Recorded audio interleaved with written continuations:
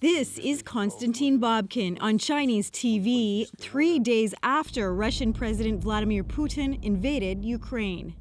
I hope there is no large-scale bloodshed and that after this difficult period, things will be healthier. Days before that, he tweeted his support of Putin's move to recognize Donetsk and Luhansk as independent. For years, Babkin has been on the board of directors of Winnipeg-based tractor manufacturer Buehler Industries. In this Russian television video, Babkin gives Putin a tour at Buehler's parent company in Russia. Putin makes a joke about working as a combine operator.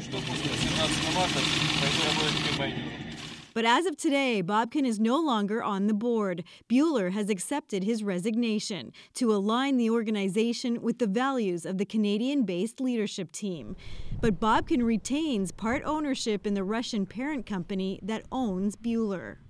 Also not yet on Canada's sanctions list, a much more recognizable name, Roman Abramovich. Best known as the billionaire owner of the Chelsea Football Club, Abramovich announced today he's selling it, the proceeds going to a foundation for the benefit of all victims of the war in Ukraine.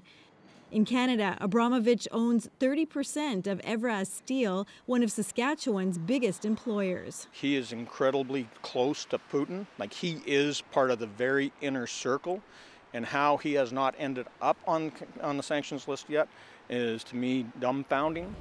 This expert says even the threat of sanctions are putting pressure on Putin and those around him.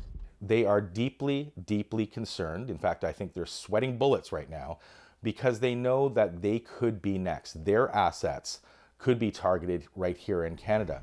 Ottawa hasn't said yet if sanctions are coming to Abramovich or Babkin, but it did say it's working with the international community to find targets of strategic importance to Russia. Karen Pauls, CBC News, Winnipeg.